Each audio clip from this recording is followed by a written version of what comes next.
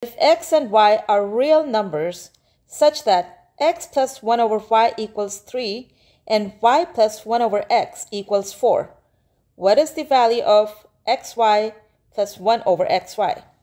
Now, if you take these two equations and multiply them with each other, what would you get? This x times y gives you this xy, and 1 over y times 1 over x gives you 1 over xy. And that is what we are trying to solve for. How about the cross terms though? What do they give? Well, in this case, they give us 1. So let's go ahead and multiply these two equations with each other and see what we get.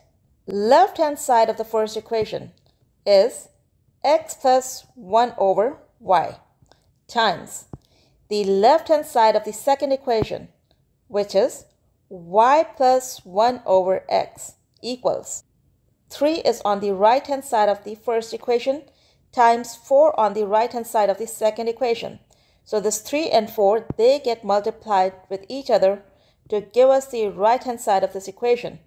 All right, now let's look at the left-hand side. First, we're going to do this x times y gives us just xy plus 1 over y times this y gives us just 1. 1 over y times y. This is called as a cross term. Plus, next we have x times 1 over x.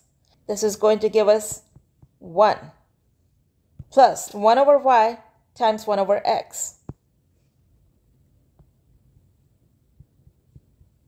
And on the right-hand side, we have 12. All right. Now we see that on the left-hand side, this y cancels out y in the second term, giving us just 1. And the third term, x and 1 over x. These x's get canceled, giving us 1 again. So what do we have left? We have xy plus 1 plus 1 plus 1 over yx. Now y times x is same as x times y. So we can go ahead and write this as x times y equals 12.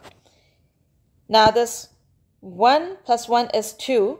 So to get rid of 2 from the left-hand side, go ahead and subtract 2 from both sides of this equation. What does that give us? That gives us xy plus 1 over xy equals 12 minus 2, 10.